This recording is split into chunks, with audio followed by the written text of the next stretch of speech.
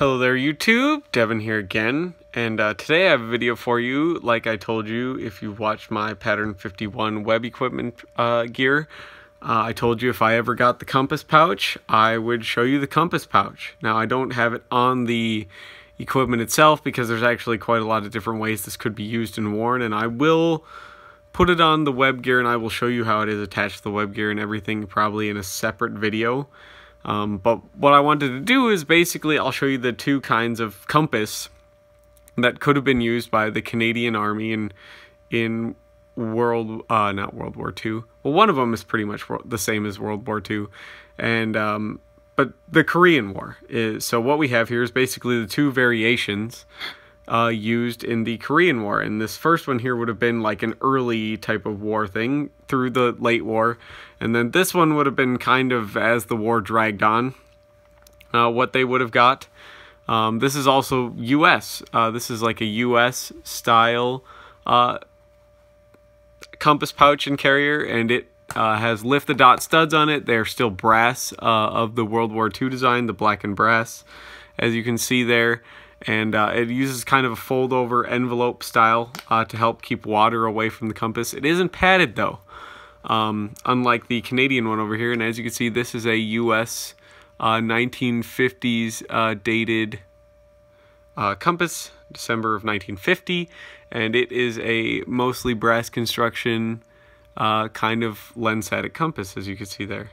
It actually works decently well. It's quite accurate. For this time. I am indoors, so the thing about compasses is that people say they don't really work well indoors, but they do. They work well indoors and inside metal buildings and tanks and stuff as long as they're calibrated for that. This one is just not calibrated for that. This one is a lot lighter than the Canadian and Commonwealth, I should say Commonwealth version. This is the US version. It's pretty much identical to the World War II one. Has a lanyard here and everything like that, as well as something to hold on to. Does have its marker for measuring out the distance and stuff like that. Does have its little magnifying glass and its finder, as you can see there, if we line it up. So that way you can find your mil marks and stuff like that. Works quite well. It is adjustable. It does use a spring tension clip to affect the degrees here in your mils. So it does not rotate backwards, it only rotates clockwise. The Commonwealth one works a little different.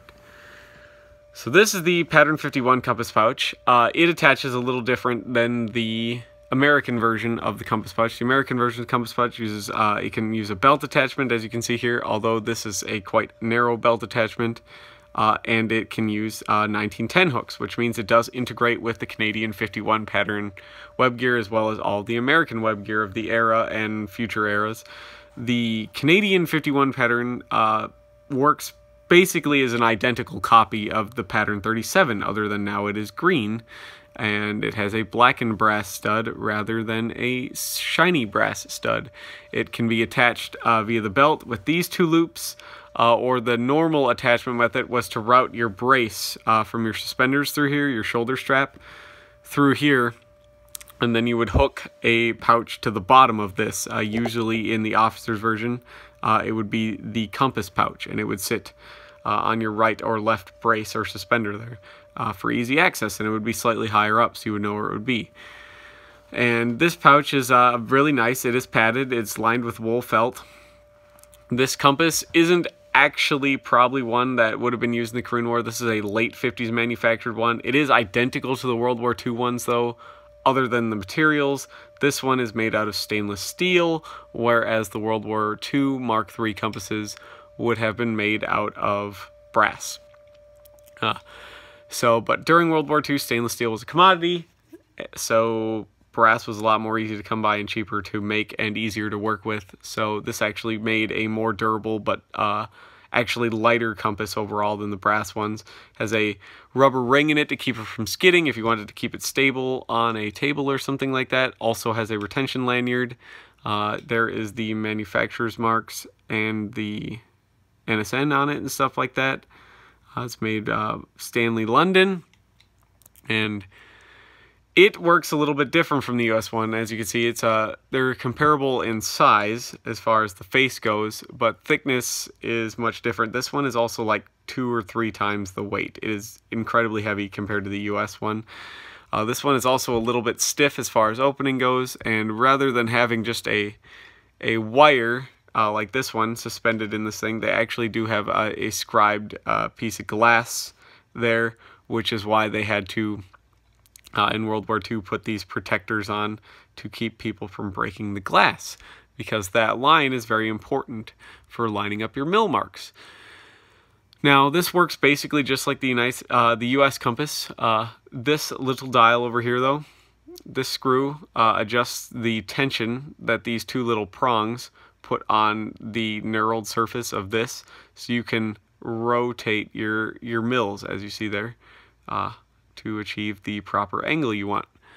It works out better because you could turn it multiple directions, which saves time, and then you have a way to like permanently lock it in place. Like, you aren't going to move it from accidentally bumping it or anything, whereas the US one, even though while it does only turn clockwise, it's only held in by tension, so if you bump it good enough and something catches on that knurled surface, it will rotate, whereas that will not happen with this one. And then to achieve fine adjustment, you have a prism here, so you can fold that over and you can use that to line up, if I can get the camera to see it here.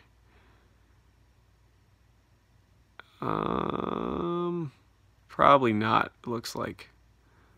But there is oh, there it is. You can see that in there. It's not going to focus probably too well because the prism in there, but that allows you to adjust. Behind that little point there would be the lines on the compass there. As you can see, these very, very small little mil lines, degree lines on the outside of the compass, those would be inside this prism. Oh, there you go. You can kind of see them spinning there in the video.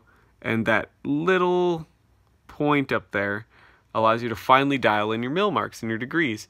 And once again, there is a channel to cut in here to acquire that wire while you're looking down it, so you make sure you're pointing straight on at accuracy and you have everything nice and level. This is a very accurate compass, and this is one that I actually use a lot because it's just really durable and you're not going to break it. The lid on it is very stiff. It is also held in with tension clips, as you can see here. Replacement parts can be found for these quite easy as far as the way of little bits go, as far as screws and things. You can still find replacement parts for these, and they are interchangeable with most of the Mark IIIs, although the inside of the stuff is very hard to do. This also, if you happen to have one, this is removable. It's just a case, as you can see here. So if you can actually take the compass out of its case by pushing on this little thing right here. You could take a tool and you could push it out. If your compass was ever damaged but the housing was okay, you could replace the compass on the inside, and it will accept the standard Mark III as well. So this is actually, I think this compass here was made in '58, which basically makes it identical to the ones that the Canadians would have used, like I said, with the exception of this one being steel rather than brass, because I don't have a Mark III and I'm not willing to shell out $300 for one.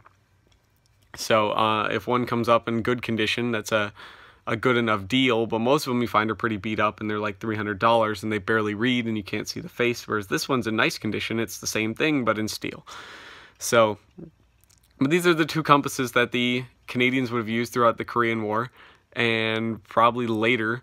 They are very, very good compasses, both of these, but it kind of comes down to whatever you want. Now, I'd rather have this because this is a much nicer compass, but in the end, you're going to know you get what you pay for, and it's way more expensive to manufacture than this. And in the end, that's kind of what happened to the Canadian Army. They was being a drag on the money and everything like that, and eventually they ended up with more U.S. equipment, even in some cases later in the war, M1 helmets, rather than the Canadian Mark III turtle helmets.